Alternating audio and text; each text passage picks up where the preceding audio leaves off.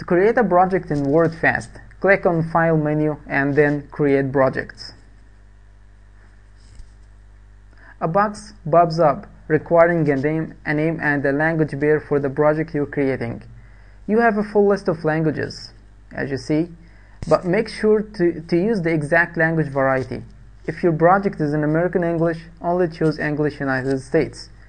Because if you choose a source or a target local that is different than that of the translation memory you're creating or a TM sent to you by the client, your file will not be able to extract results from the TM. So save your time by double checking your language pair.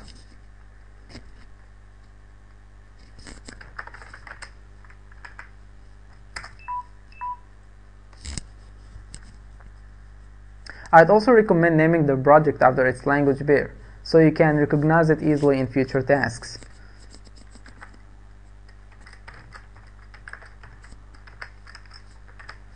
And then click on OK. Now, click on Preferences button to expose yourself to some of the basic functions of Wordfast. If you're creating a translation memory from scratch, click on the Create TM button. Browse to the location where you want to save it, and I would recommend to dedicate a separate folder for that TM because Wordfast actually creates 3 files for one TM. Let me show you.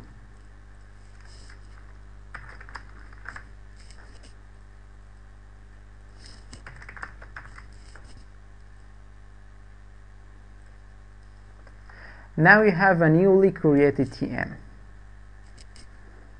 The second scenario is the client sends you an already created TM. So you have to click on the Add TM button, browse to the location where you saved it. Well, let's assume that this is the client TM, and perhaps we wanna rename the files inside. Okay. So this is the client TM, and then OK. Now we have two translation memories. You can add any number of translation memories you want to.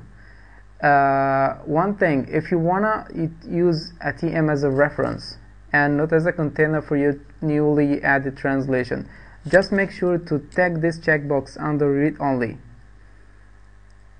So I'm assuming you want to use the client TM as read only because it will be already backed with translation. And then apply. And then OK.